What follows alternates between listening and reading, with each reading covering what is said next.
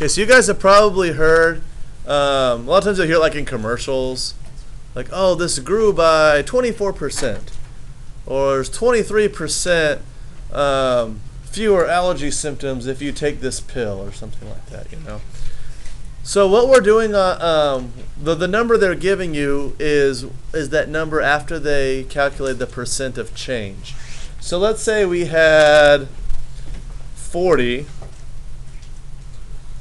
and it decreased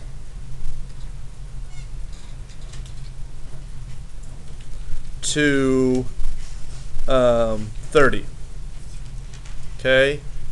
Step 1 is to determine how much it changed. So determine the change. Okay. So how much did it change if it went from 40 to 30? McKenna?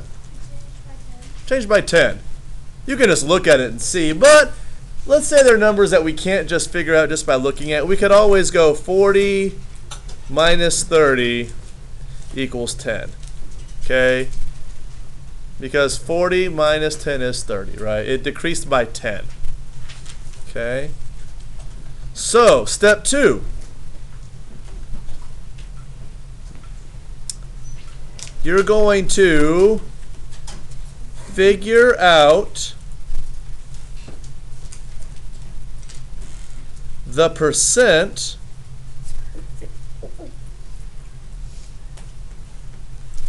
of the change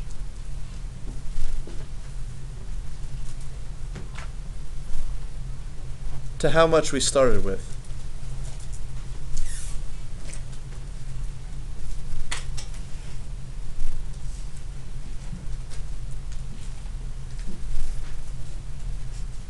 So how much did we change? How much did we change in this one? How much, Noreen? We changed 10. And how much did we start with? 40. We have 10 and 40. Oh, okay. So remember, the number on top is the amount of change. And the first one is the amount we started with. I call it the starting amount. Can we now figure out a percent with this ratio? We can.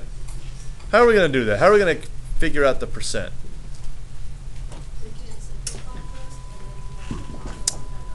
Yeah, we can simplify. We don't have to, but yeah, we will. And I'm not going to simplify on this one just to show that we're using it, and it's not that much more difficult with this, because all you do when you simplify is taking off the zeros. So we're going to divide. Remember, the number on the top goes on the inside of our house. The number on the bottom goes on the outside. Now 40 doesn't go into 10, but 40 can't put my decimal. 40 goes into 100. 2 times 40 is 80. When I subtract, I get 20. Add a new 0, bring it down. 40 goes into 200 5 times 5 times 40 is 200. 0. So my decimal is 0.25. How do I make that a percent? Step 3. Make the decimal a percent.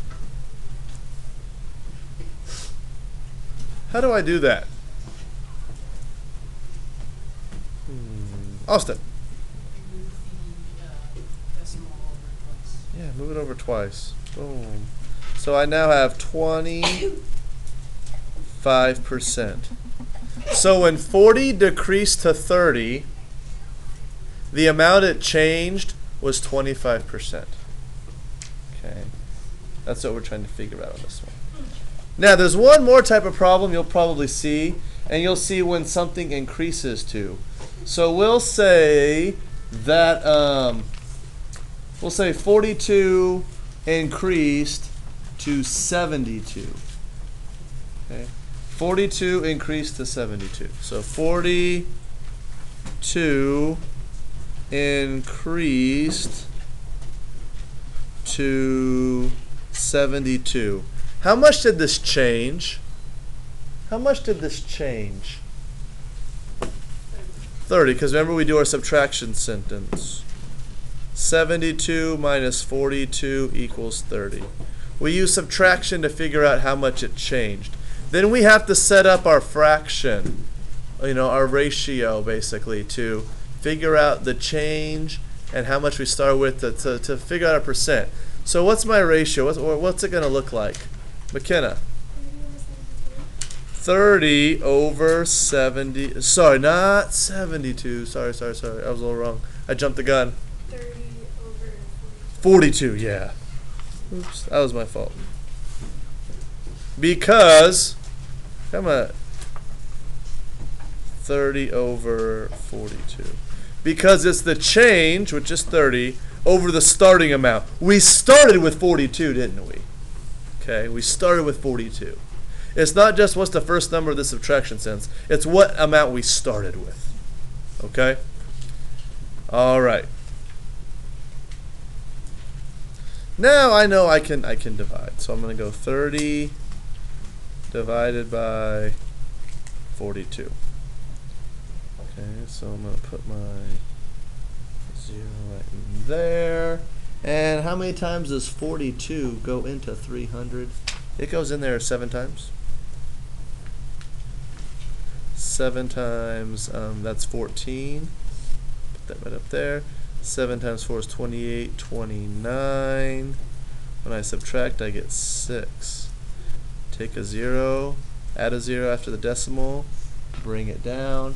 It goes in there only 1 time. Yeah. And that's 42. Can't quite see. Let me move that. Boom. Okay. 60 minus 42 is 18. Bring down another 0. It goes in there, what, 5 times? No. 4 times. That's 8. That's 16. And we also get what? 12 again? No, sorry. That's 7. That's 2, so 12. Bring down my other 0. So as we can see, it's going to keep going, but look, I moved my decimal over 2 places. So 0.714, move it over, it's 71.4%. Okay? 71.4%. We're not going to keep on going. Okay? So the key is you figure out how much it changed using a subtraction sentence. Then you set up your ratio or your fraction, it looks like a fraction, with how much it changed over how much you started with. Then you divide. When you divide, you'll get a decimal. Move the decimal over twice. That's how we calculate the percent of change.